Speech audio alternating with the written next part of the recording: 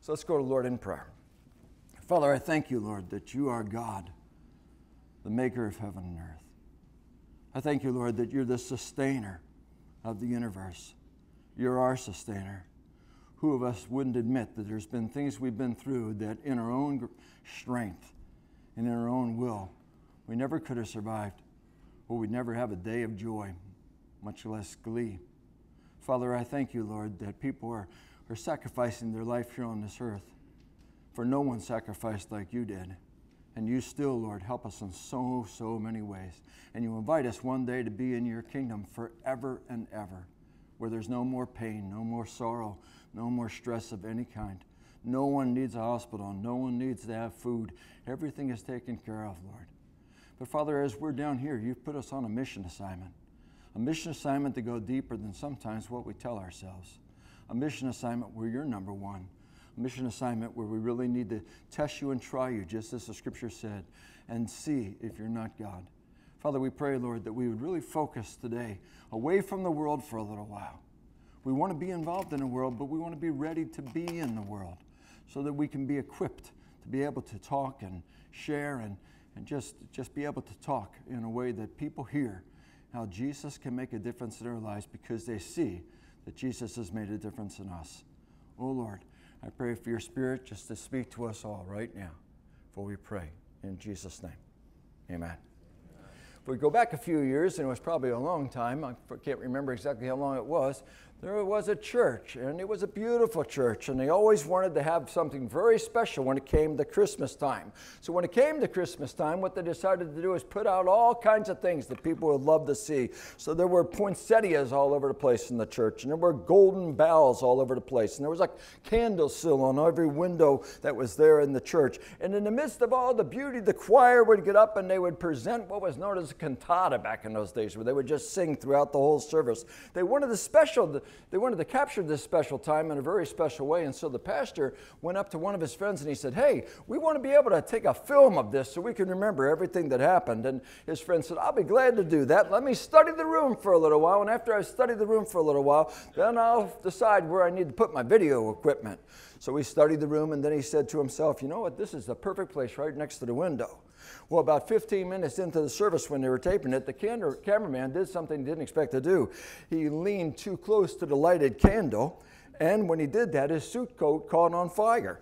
The flame was snuffed out right away, and thankfully no one was hurt. But when talking about what happened, the praise team leader said, "Finally, someone is on fire in the name of the Lord in this church." Now in Nehemiah chapter 8, what did we see? We saw that the children of Israel were on fire for the Lord too. You remember what happened? All the people gathered together. There were no exceptions to this rule. And when they did, they went up to a man named Ezra. He was a scribe. He was a priest. He was a scholar. And they said, "Bring out the law of Moses." And if you're not familiar with the law of Moses, it's the Torah. It's the Pentateuch. It's the first 5 books of the Bible. And when he brought that book out, what did he do? He read aloud from daybreak to noon. He read aloud for 6 hours. And what does the Bible tell us happened when he did that? All the people who had gathered together stood to their feet and they listened attentively. They really wanted to hear what was being shared.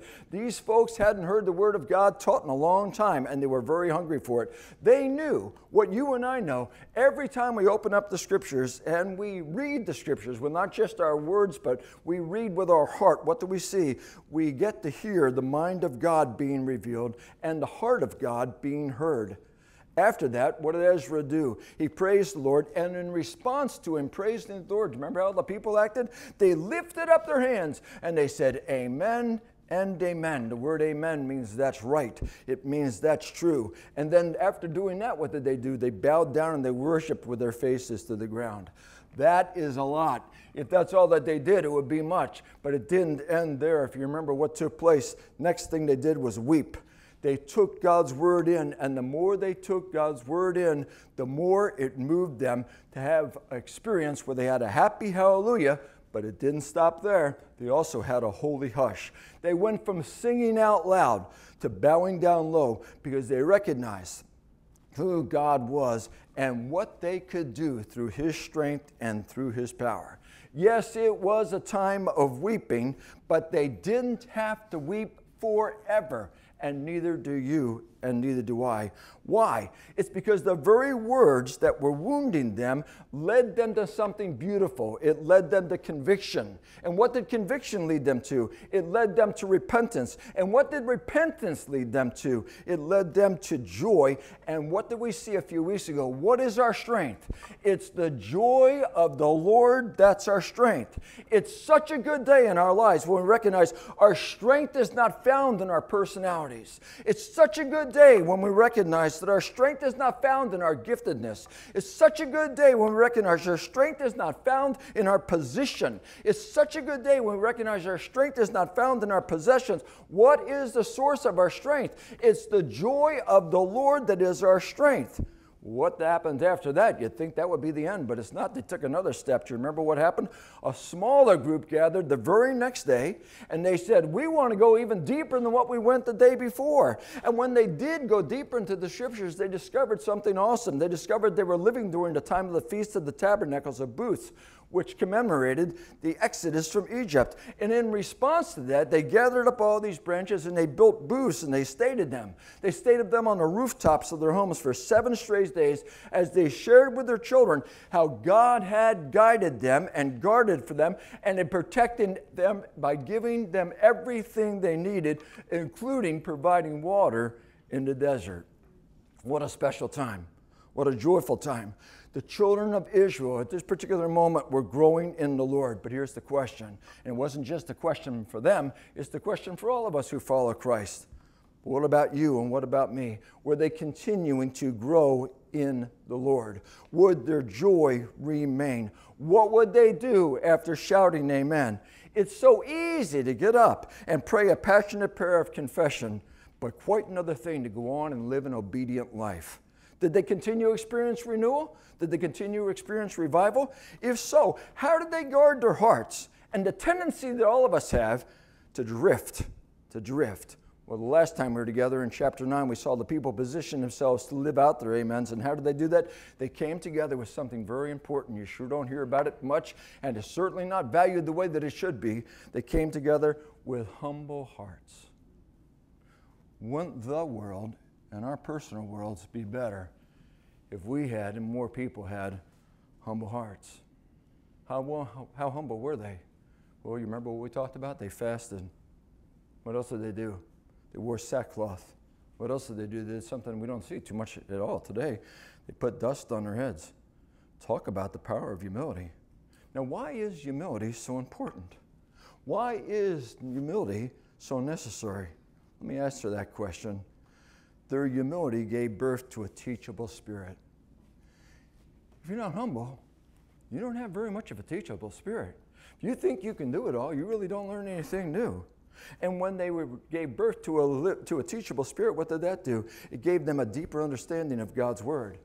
And after hearing a deeper teaching from God's Word, what did they do? They started confessing their sin and praising the Lord for His greatness and His goodness, because they remembered who the Lord really is and all He had done for them.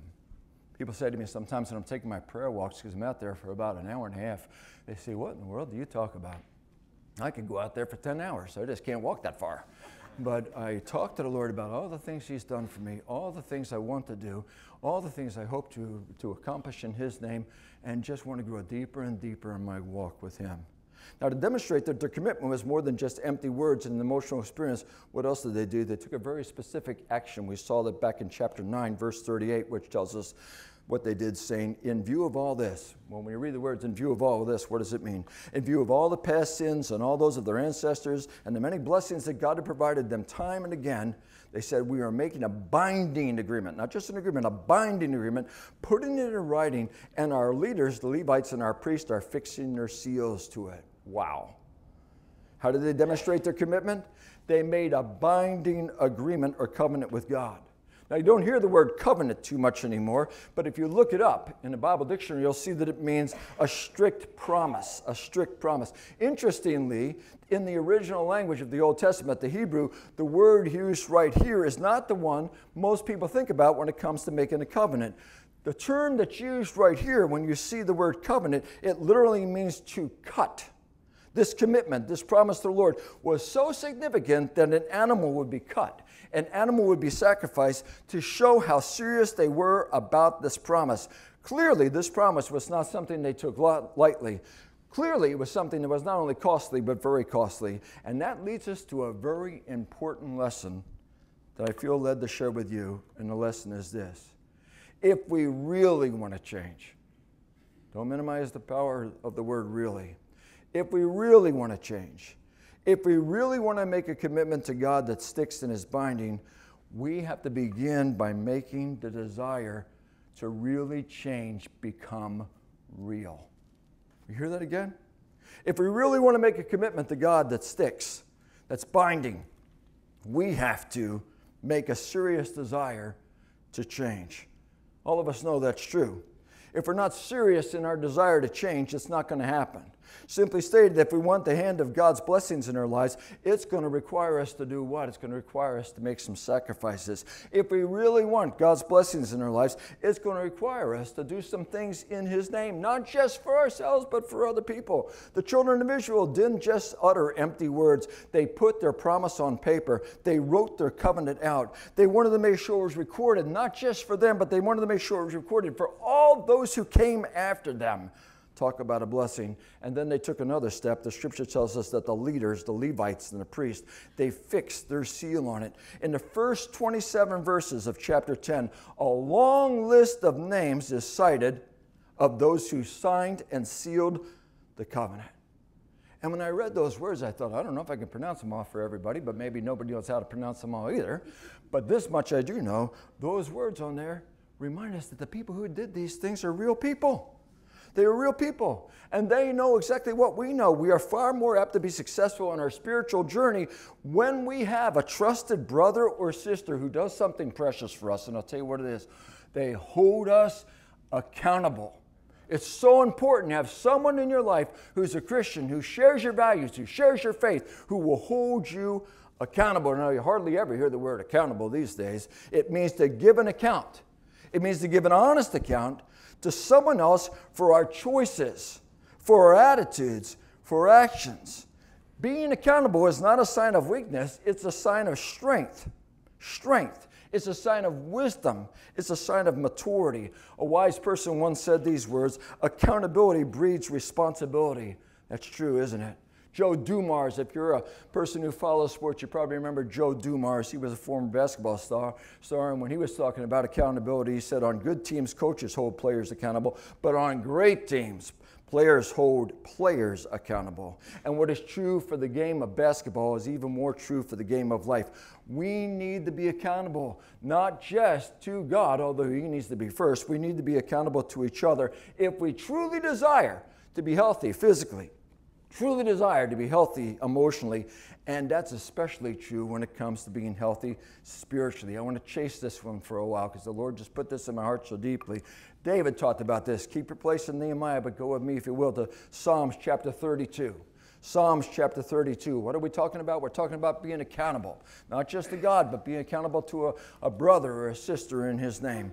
Be accountable. Why is that so important? Well, look what we read about what David had to say in Psalms chapter 32, verse 3. He said, when I kept silent, what's he saying? When I tried to handle everything myself.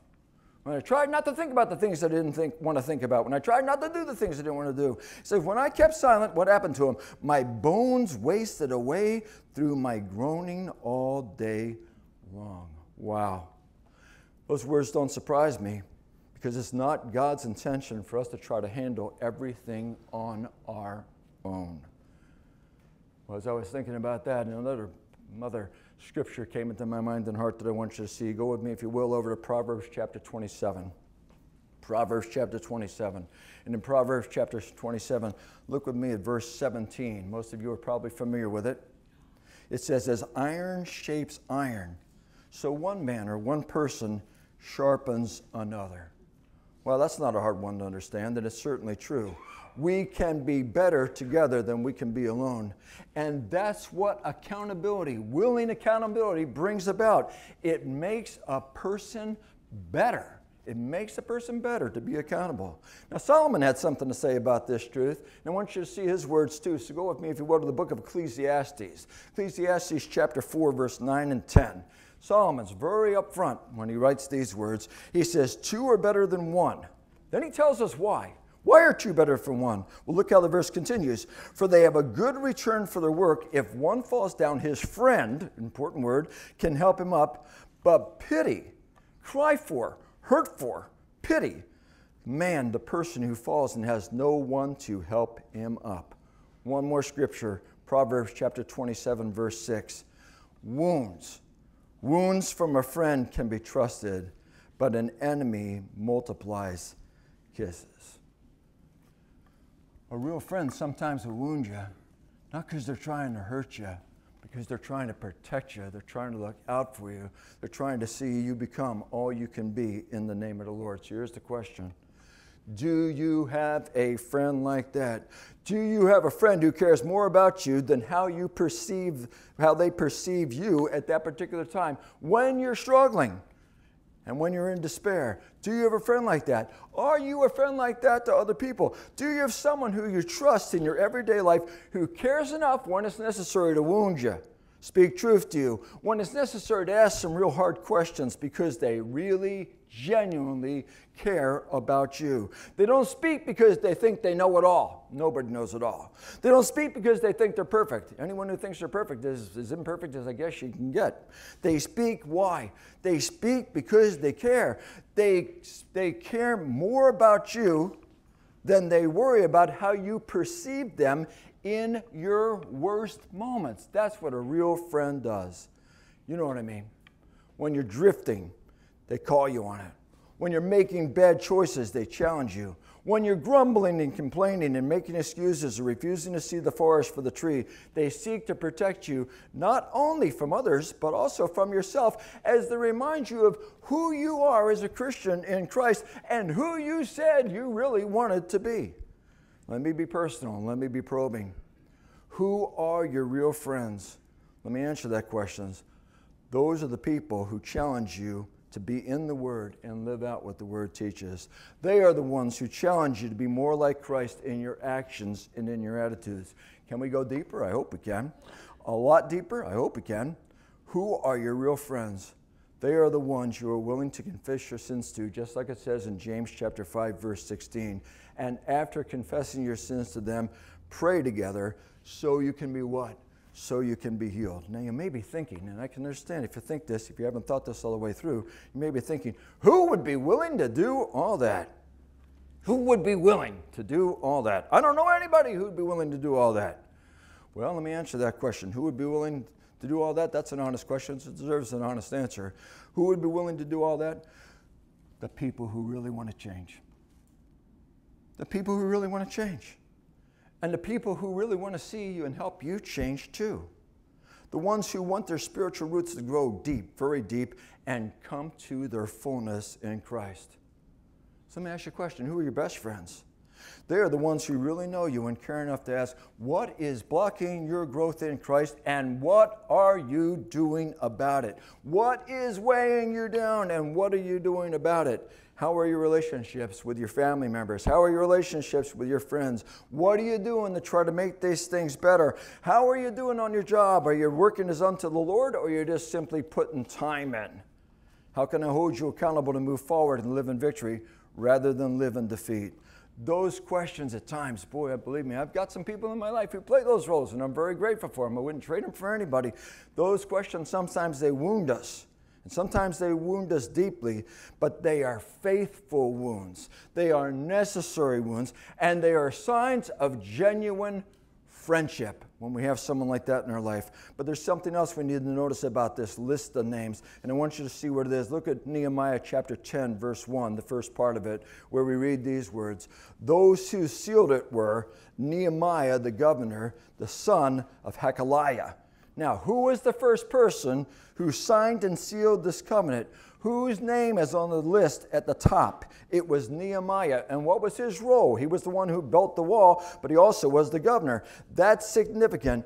It's a sign of a real leader. There's a lot of people who want to be a leader, but they don't necessarily even know what the word leader really means. What do we know about this man? We know he didn't wait for anyone else to sign. He led the way. Why is that so important? Well, let me tell you why that's so important. Listen to the words of Jesus in Luke chapter 6, verse 40. He says, a student is not above his teacher, but everyone, pretty inclusive word, right? No exceptions. Everyone who is fully trained would be like his teacher. Boy, do I know as a preacher, I need to be careful. One of the reasons I go by Pastor Ron is it sometimes brings comfort to people who are getting ready to go to heaven. Sometimes some people are fighting real bad. If Pastor Ron is there, they're a little better when they come to try to look towards a solution. But when people say to me, Pastor Ron, boy, do I need to remember I need to be who I'm saying I want to be. It's so important to recognize this. These words should be humbling and convicting. What are they speaking about? They're speaking about the power of influence. Let me tell you something about godly leadership. Godly leaders don't just have a title, they live out a testimony. They strive to absorb the scriptures so they can take people to where God is taking them. And that should not surprise us, because if you aren't going anywhere or growing in the Lord, you can't take anyone else with you to a better place, regardless of your title and regardless of your talent. You see me. When I come in here early, I get here about 7 o'clock when Stephanie's playing the piano. If you saw me about 4, Stephanie gets up at 4:15. I will confess I don't do that. But I do get up before 5 because it's hard for me to see her walking around on Sunday morning at 4:15 and not think I need to get up by 5. But believe me, I am praying. Every morning I start in prayer for a long time. Every morning I'm reading the Bible. Been doing that for the better part of 50 years, and I'm so very grateful. But when you see me walking around here, let me tell you, what I'm doing is praying. I'm asking Lord, not just what do you want me to share with other people? I'll tell you what else I'm asking the Lord, and I ask this first before I ask, what do I share with those who've been entrusted me? I say, Lord, what do you want to say to me? And am I genuinely living these things I'm declaring for everyone else to hear? If I don't continue to grow in the Lord and live out these truths that I proclaim, I have nothing of value to share with anyone else, and neither does anyone else. Nehemiah must have been living out the Lord's truth, because his life in chapter 10, verses 2 through 27 made a difference. If you read those verses, you'll see that 83 other people followed his example, and they signed and sealed the document as well. Well, what happened after that? Look at chapter 10, verse 28 and 29.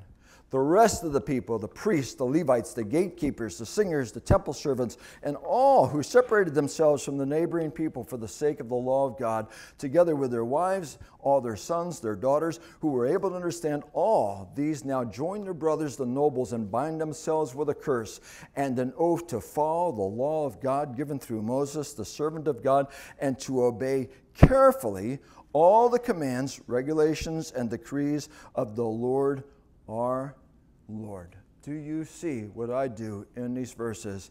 Everyone who was able to understand openly made an oath. They said it out loud. They made a promise. The promise to follow the law of God. In other words, they committed themselves publicly to the authority of God's word. That's significant, and it's not just significant, it's important to recognize the power of that truth. It's important to remember the power of that truth, and it's important to live that truth out. Let me chase that a little bit. Making a public commitment about our dedication to the Lord is an important thing. And not only that, it's biblical. It has tremendous power. When we accept Jesus as our Savior, we do well to tell other people that we have made that decision. It's good for us to share that decision with them, and it's good for us to hear us say those words out loud.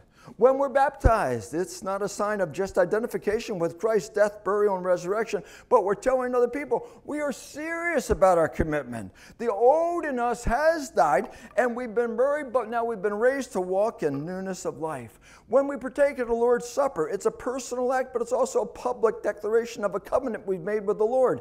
When we drift, what do we do well? We do well to make a recommitment and let other people know that is what we are doing. Making a public commitment to the Lord not only proclaims to all those around, I am not a silent Christian or a secret Christian, but it also does something else. It reminds us who we are And hear this one. And it reminds us who we said we really wanted to be. And who are to be the primary recipients of this proclamation? Well, let me answer that. Those who are closest to us. Who's the hardest people to minister to? Those who are closest to us. Who did Jesus have the most trouble with? His family.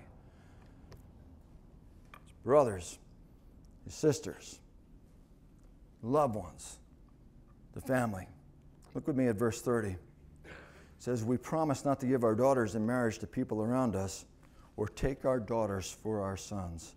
Now, this action has nothing to do with ethnicity at all. What is this action talking about? It's talking about what to do with your spiritual lives. Let's make this one personal. Christian mom and dads and grandparents, listen closely to the words of Jesus in Matthew chapter 12, verse 29. These are key words, especially if you're a student of the Bible. You see what the Bible says is going to happen towards the end of the days, and we are moving more rapidly toward that time all the time. Listen to the Bible. Matthew chapter 12, verse 29. How can anyone, pretty powerful word, right? Pretty inclusive. How can anyone enter a strong man's house and carry off his possessions unless he first ties up the strong man? Then, after tying up the strong man, what's it say after that? He can rob his house. Let's make this one personal. Christian parents and grandparents, we are to be like the strong man in the Bible. We are called to protect our children and our grandchildren from the evil one who really is walking around like a lion, seeking to those who he can devour. And how do we do that? Well, there's a lot of ways we can do that, but we can pray for our children and grandchildren. I pray for our children and grandchildren even before they were born. As soon as I hear somebody in the church is pregnant, I start praying for their children to become a Christian right from the beginning. But then you keep praying for them every single day after that. We're to pray a lot of different things, but one of the things that we're to pray is they're going to continue to grow in their understanding and dedication to the Lord.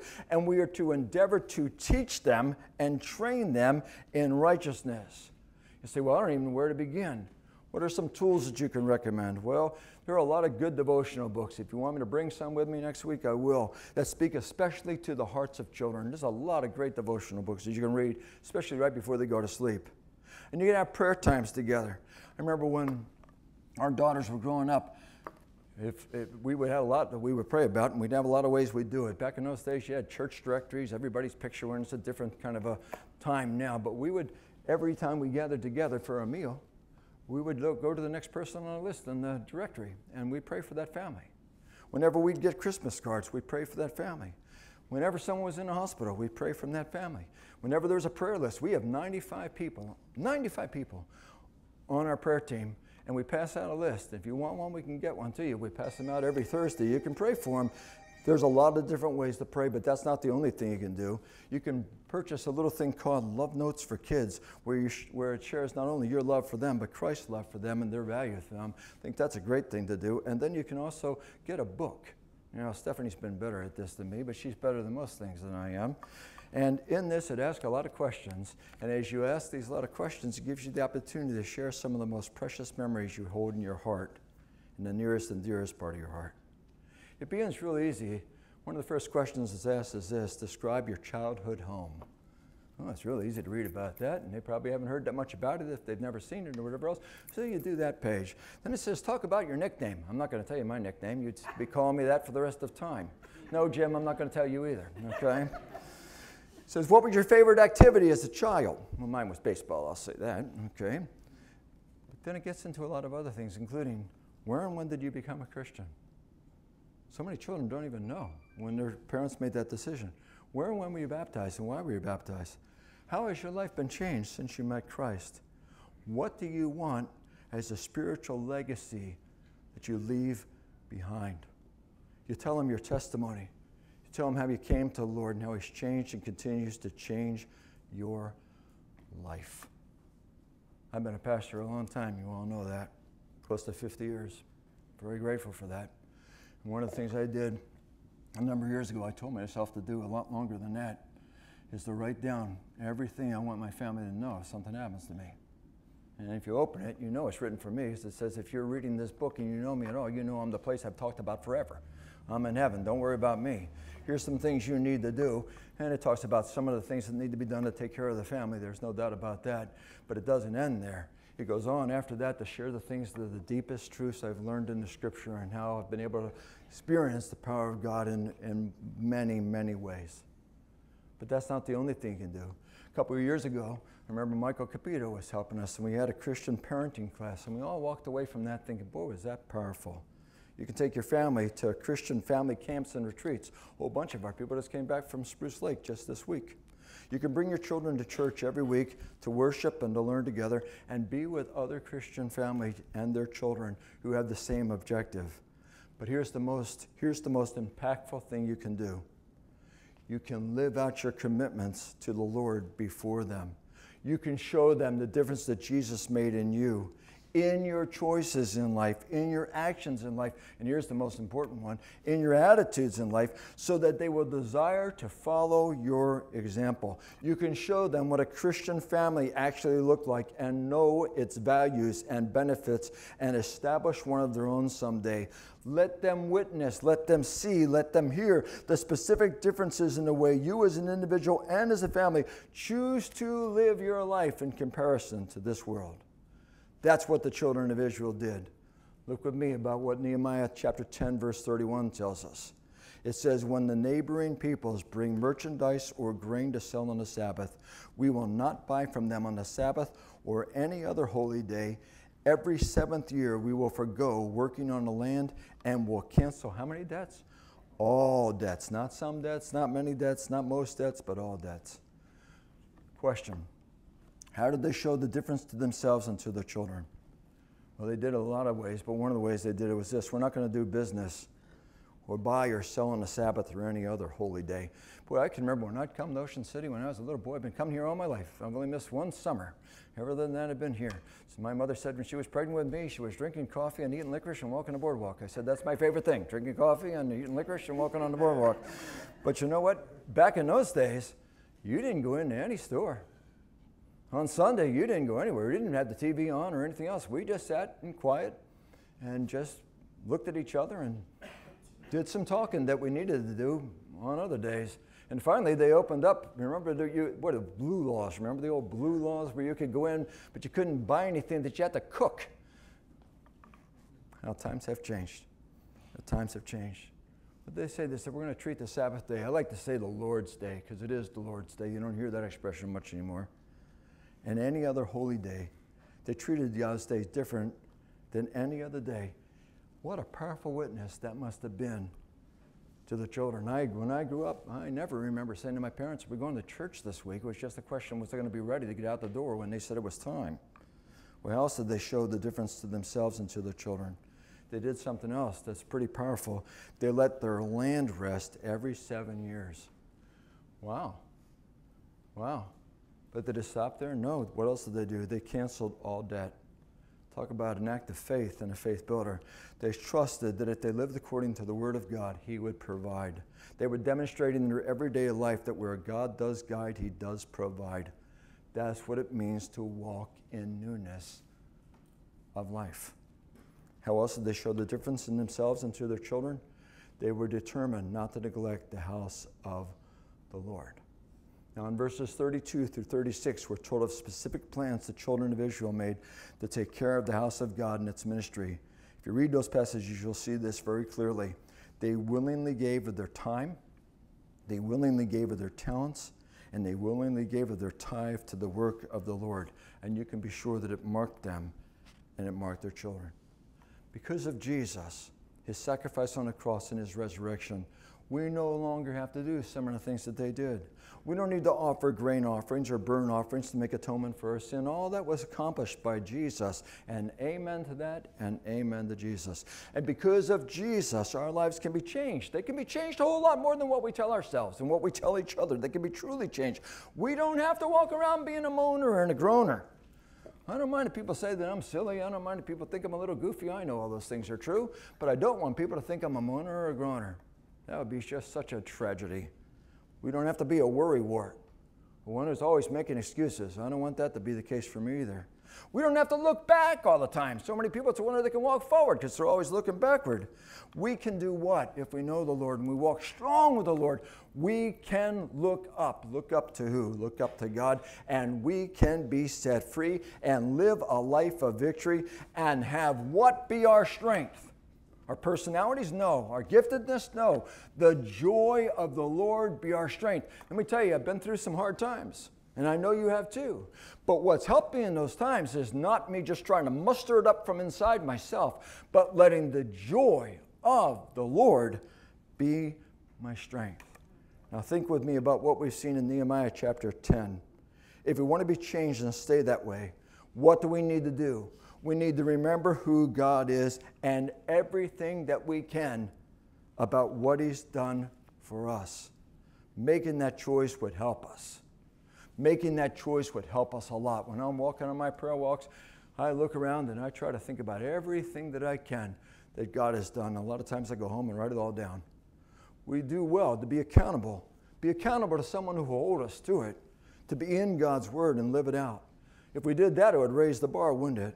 We need to make our decision to live for Jesus public to all we know. But we are especially to do that with who?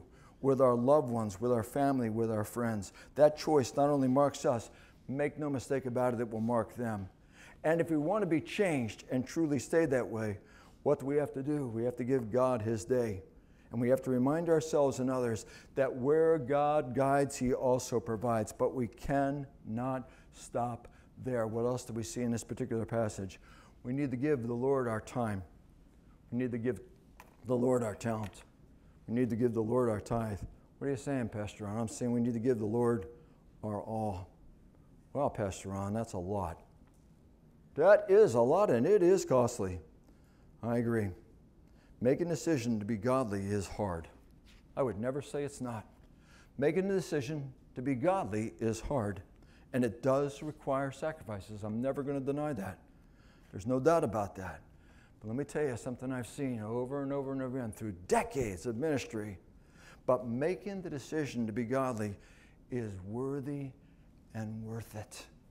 So many people, they don't know how deep they can go. They don't know the strength they can have. They don't know the joy that can be out there because they don't ever go deep. They just go long, but they don't go deep. And there's no doubt about that. Making the choice to be godly is worthy and worth it. It doesn't mean that you never laugh. It doesn't mean you never make mistakes. It just means He's your first priority. And what He says, it becomes your marching orders. Down deep in our hearts, all of us know that's true, don't we? We know that living a godly life is not easy and it requires sacrifices. But it's certainly what? It's certainly worthy. And it's certainly worth it.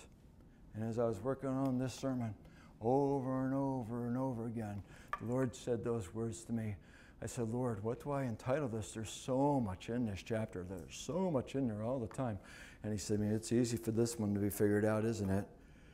It's worthy and it's worth it. It's worthy and it's worth it. Here again, the words of the Bible. Test me and try me and see if I not be God. It's worthy and it's worth it. Not just when you get to heaven. It's worthy and worth it when you're here. Your life changes. And all of us are not only better off, those who come behind us are so much better off too. Let's go, Lord, in prayer. Father, we've been able to read about people who lived thousands of years ago, who when they heard the word, they stood up. And didn't just stand up on their feet, they stood up in their heart. And they looked into their hearts and saw the changes that needed to be made. And I'm sure it was hard for them to recognize and confess all the different things they needed to. But when they did, Lord, they started to say amen and amen. They started to sing, they started to cry, started to have joy like they never knew before. Father, it's so easy just to go a few steps with you. It's so easy to say, well, I'm a Christian. I've asked Jesus in my life. I was baptized. I've been a Christian for a really long time. But Father, we don't want to just say we have a heritage.